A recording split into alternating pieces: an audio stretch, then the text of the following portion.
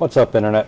Roger here with Musk We Trust, and today we found out why Elon Musk and Tesla are not being able to make their quota with the Model 3. So today I found, actually it was posted like an hour or so ago, an article on BGR that was going over the stockholder conference call. So the quarterly report, Elon Musk was on the call, shrugging off quite a few analysts when they were talking, asking questions to Elon. He even, refused to answer some questions with "Excuse me, next." Boring, boneheaded questions are not cool. So here's this article from Yanni Hessler on BGR.com. Great site for has some good articles worth reading and taking a look at if you don't know about it already. So Elon Musk explained in this conference call, and the title says it all.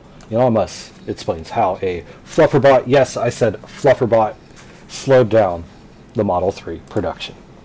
So they're currently sitting at 2,000, a little over 2,000 per week. Way short of the 5,000 that they had expected several quarters back. So Elon, when asked asked to elaborate on why they were running behind, it was because of over automation. So, and he gave an example citing a Flufferbot, yes, Flufferbot, for slowing down the production on the factory floor.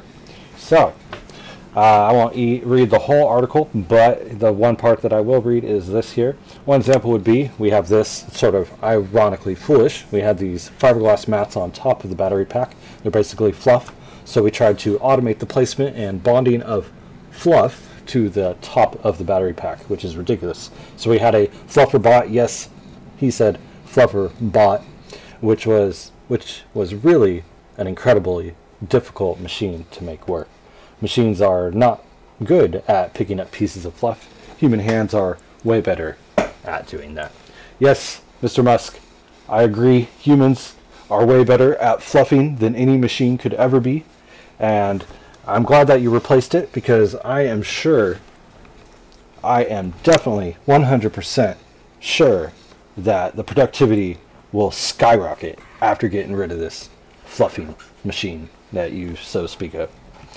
Yes, I'm sure you will squeeze every cent and penny of productivity out of your new workers, and they will definitely not be distracted by a fluffer machine. Enough of that and my silliness. You guys have a great day, and thank you for watching. Take care.